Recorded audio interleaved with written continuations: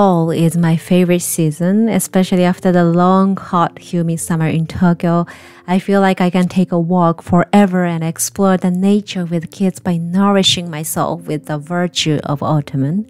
Today we are going to stack up a whole bunch of fall goodies including sweet potatoes, kabocha squash, and mushrooms. As usual, my recipes are very simple using condiments you might already have in your kitchen. Also, I'll introduce you to how you can repurpose leftovers into totally different meals. It's gonna be a long video, but I hope you will stay with me till the end because I will save the good ones at the end. We're gonna start with the ones which take the longest to cook. In this case, mushroom wakame seaweed mixed rice. First, rinse the rice and soak them into the water for 1 hour. I also like to mix the beans. This is optional, but feel free to add any beans and seeds you have on hand. I made 1 cup of rice and a 1/3 cup of beans. By the way, when I say rice on this channel, it usually indicates the sushi sticky rice.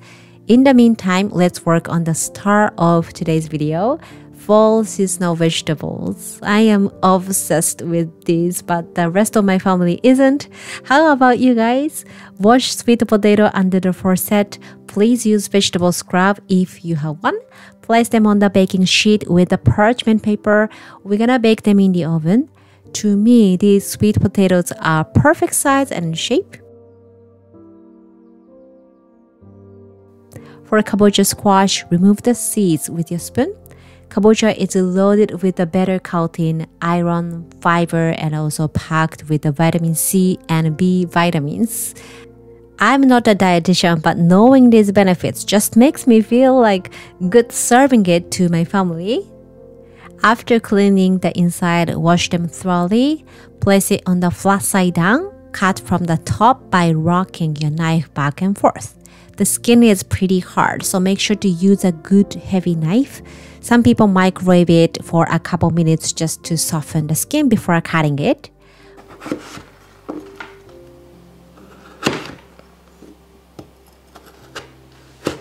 Place them next to the sweet potato and drizzle your favorite oil. Save half of them for the miso soup later. Season with the Italian salt, which includes salt, pepper, oregano, basil, and red bell pepper powder. If you don't have one, just use salt and pepper. Dig in your hand and toss them to coat. I personally like the skin side down so that the skin can crisp up a little bit. Poke the sweet potatoes with your fork to prevent an explosion in the oven. I also make sure the sweet potato is wet before popping into the oven. Pop them into the oven, 200 degrees Celsius for about 1 hour. Each oven works differently, especially mine is a microwave oven combo, so please apply to the temperature and time to your particular ovens. Now back to the rice, we have unsalted dried wakame seaweed. Soak them in water for 5 minutes to hydrate. Remember, it's gonna expand the volume by almost 3 times more after it's hydrated. For the mushroom, I will use shimeji mushroom and shiitake mushroom. Remove the stem and just separate them by hand. For the shiitake mushroom, thinly slice them. For most of the mushroom recipes I make on this channel, you can use any type of mushrooms. I understand some of the kinds are a little bit on the pricey side, so it's always nice to have some space to be creative for you guys.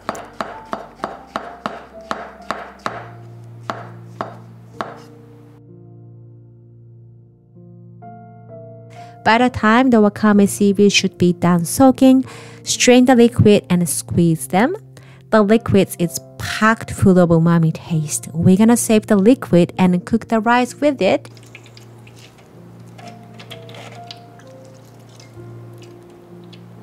The rice and beans have been soaking for 1 hour. Drain water and remove the moisture as much as possible.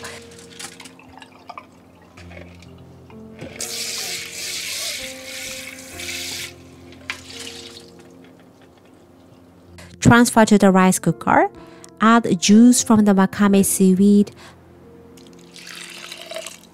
half tablespoon of sake, also known as rice wine, half tablespoon of mirin, and 1 teaspoon of comstock powder.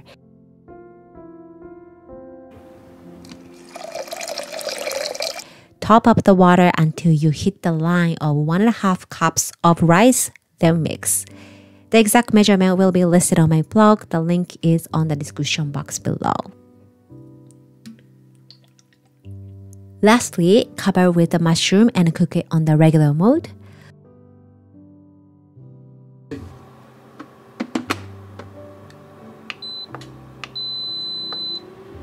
While the rice cooker does its magic, chop up wakame seaweed.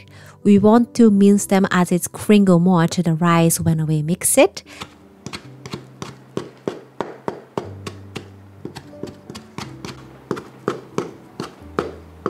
I forgot to tell you, when you buy the wakame seaweed, try to look for the ones without salt. If you only find the salted one, make sure to rinse the salt before soaking it into the water. The next one is a fall miso soup. Slice carrot into the coins or half moon.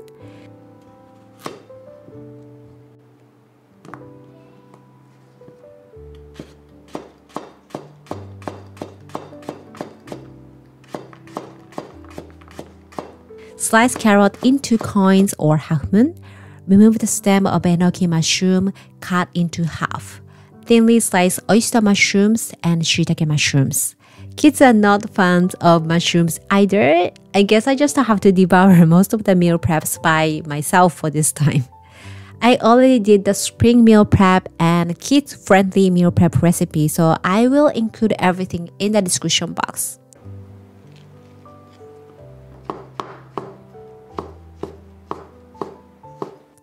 To the pot, add 1 teaspoon of oil. I use rice brown oil, but use whatever you have on hand.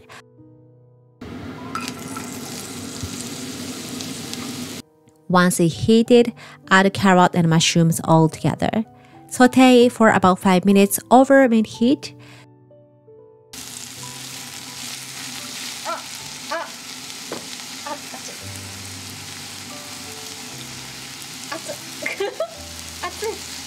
Sauteing it before adding liquid will create the extra depth to your miso soup. Once the veggies are sweat, add water.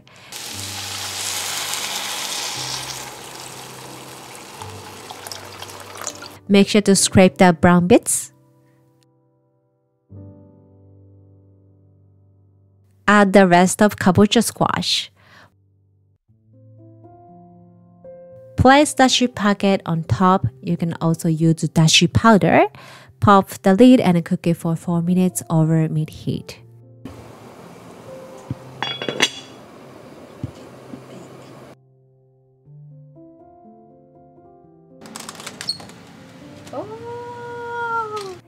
Kabocha has been in the oven for 50 minutes by now.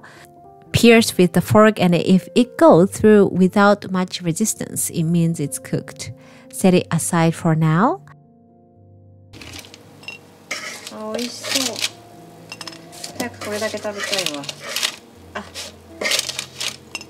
Back sweet potato into the oven and cook it for another 10 to 15 minutes.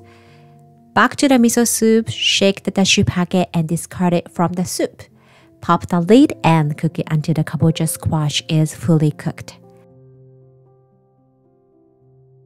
Next up, we're gonna make a pickled plum mushroom stir fry. First, we're gonna slice up loads of mushrooms. I have enoki mushrooms, shimeji mushrooms, shiitake mushrooms, and oyster mushrooms. Papa, you know. Eh? Nani? パパが呼ばれてる。なんで今やってるよ。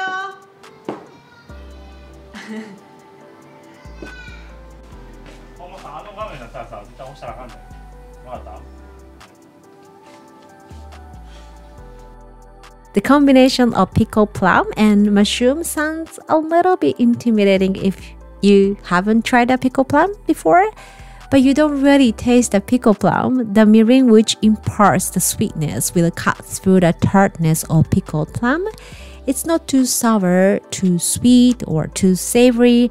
Everything just melted together with the mushroom earthy taste. This is my husband's favorite out of the others in this video, so I guess you just want to try it for yourself.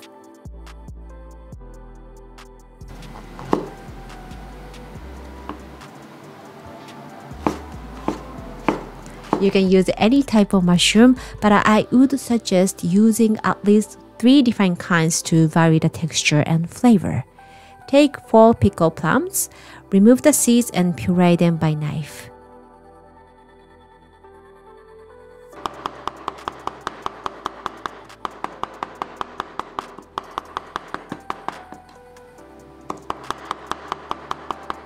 Top it on the mushrooms.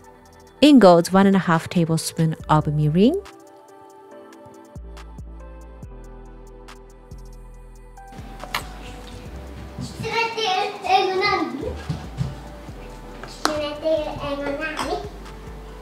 kitsune? なんだと思う? Fox! すごい! よく聞こえたね。ちゃんと英語。何これ? これ梅干し。酸っぱいやつだよ。なんかさ、いちごのさ、ジャムだ。確かに。見た目はいちごのジャムだね。確かにね。1 tablespoon of soy sauce, 1 teaspoon of comstock powder, and 1 cup of water. Just roughly combine them.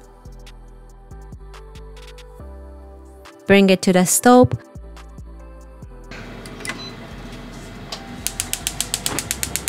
Once it comes to a boil, reduce the heat to medium and cook it until the liquid has evaporated.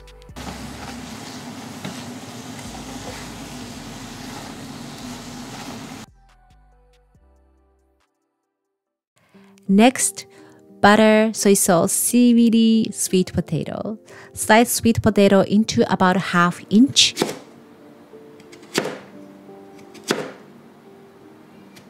Soak them in water for 5 minutes to remove the starch. In 5 minutes, let's check on others. The kabocha squash is fully cooked. Off the heat and dissolve the miso paste. First in a ladle, then mix into the soup. In a way, you won't have a lump in your soup. I'm opting for yellow miso, but any type of miso will do. Have a taste before serving it. How much miso you want is up to you. Use my recipe as a guideline and always adjust the taste to your liking. In a way, you can create your own cooking style. It's always more fun in a way. We love to enjoy it with a bowl of rice or sometimes add udon noodles to make a quick noodle soup.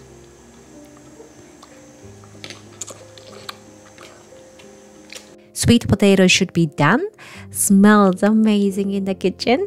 Check it with your fork, and again, if it goes through without much resistance, it's done.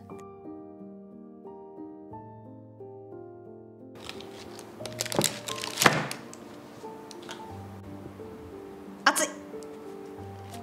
Oh, 煙見える? 全然?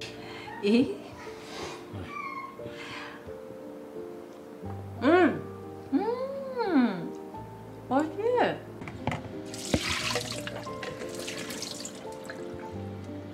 Back to the buttered seaweed sweet potatoes. It's been 5 minutes soaking, so time to drain the water.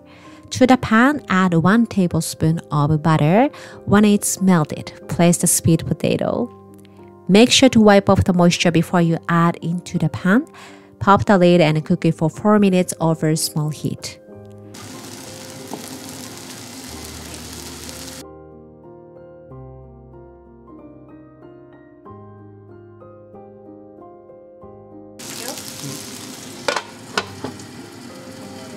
Let's check on the pickled plum mushroom.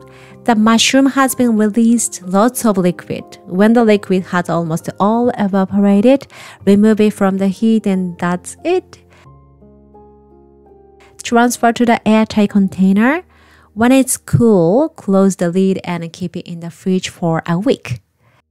We enjoy it with the soba noodle both cold or hot or just as a side. It's very flavorful.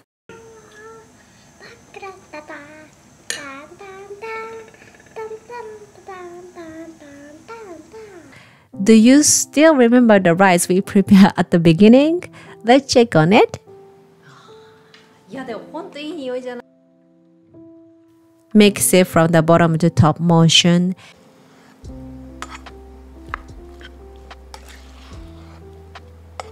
Add chopped wakame seaweed followed by a generous amount of toasted sesame seed. Close the lid and let it steam for a couple minutes to infuse more flavor. You can sprinkle a couple pinch of salt if it's needed. Since I enjoy it with other small side dishes, I would like to keep it as is. Back to the sweet potato, it's nice and golden. Flip and do another 4 minutes with the lid on. How long you should cook depends on how thick you cut the sweet potato, so always adjust the cooking time as it's needed. It's easy to burn, so keep the low heat. Transfer the rice to the container and keep it in the freezer for 3 weeks. It's packed with flavor and the texture, especially with the beans.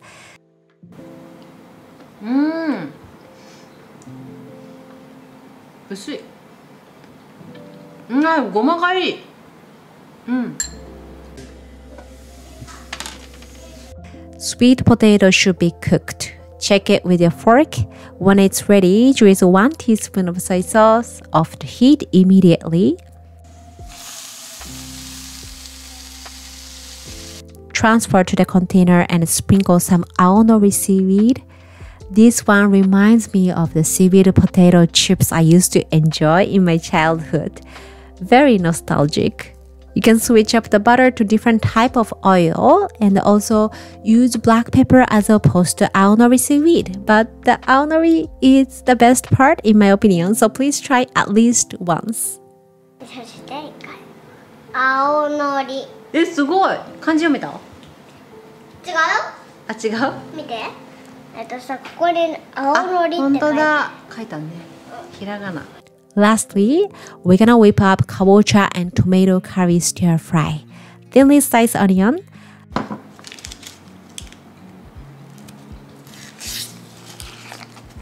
Oh, 綺麗! こういう時嬉しくない？私だけ？こういう時嬉しいの。The onion is hidden star of this dish, so make sure to use it a lot. I have about 2 cups worth of sliced onion equivalent to 350 grams.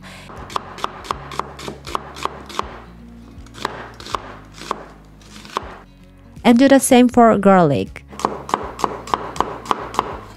Remove the stem of the cherry tomato. If you have a ripe one, those would be perfect for this recipe. Heat olive oil over high heat, add onion and garlic. Sprinkle half teaspoon of salt.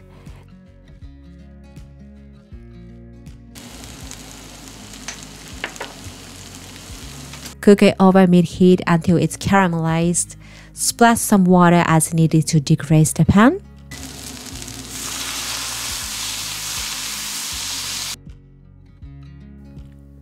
When it's cooked, drain the oil of canned tuna. Drain and rinse the chickpeas. When the onion is nice and brown, add tuna, chickpeas, and half teaspoon of curry powder. Cook it over mid-heat for another minute or so to open up the flavor.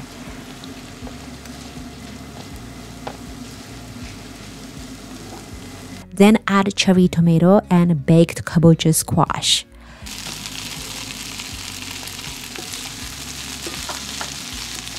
Continue to heat it up until tomato is blistered. Lastly, season with 1 tablespoon of soy sauce. One more mix and off the heat. Always make sure to do the taste test.